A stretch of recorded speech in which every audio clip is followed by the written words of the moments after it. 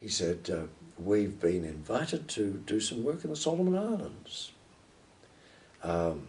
He said, wonderful opportunity, wonderful opportunity.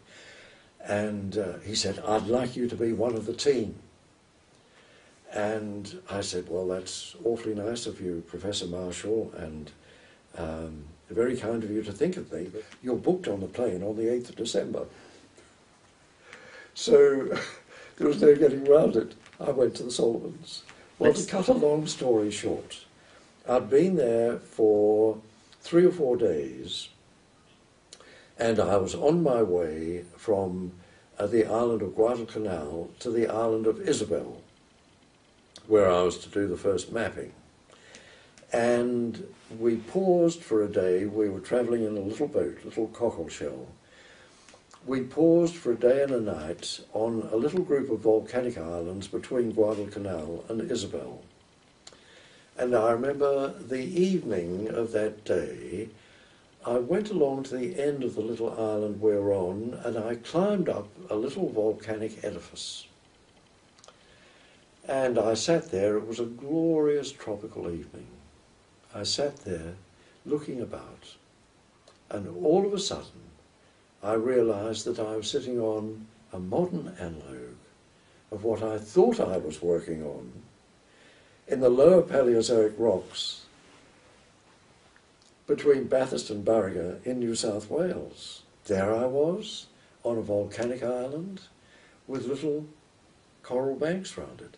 Now, by this time, I'd woken up to the fact that there were, around these little volcanic islands, there were volcanic hot springs debouching onto the nearshore bottom waters, and I'd already thought to myself, do hydrothermal solutions necessarily deposit all their load underground?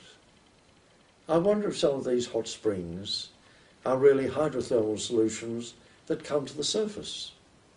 And this was going on where I was. And I began to think, I wonder if what I'm seeing, these little mineral occurrences in New South Wales, are actually little mineral deposits formed around hot springs on the seaward side of little coral banks around volcanic islands.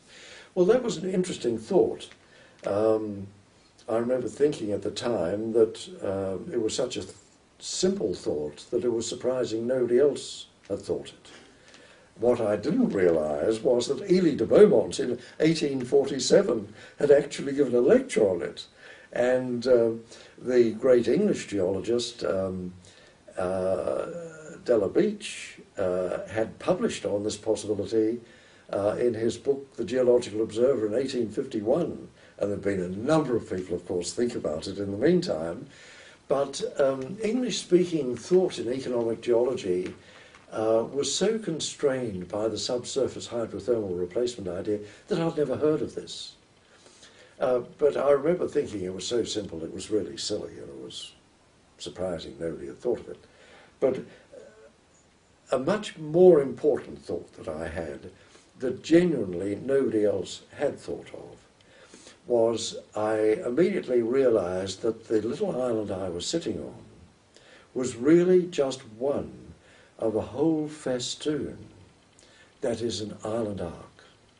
And I immediately began to wonder whether these metallogenetic regions that W.R. Brown was talking about, whether perhaps they were old island arcs that had become parts of continents, and the mineral deposits associated with the volcanism was the mineral deposits that we saw as part of these metallogenetic regions.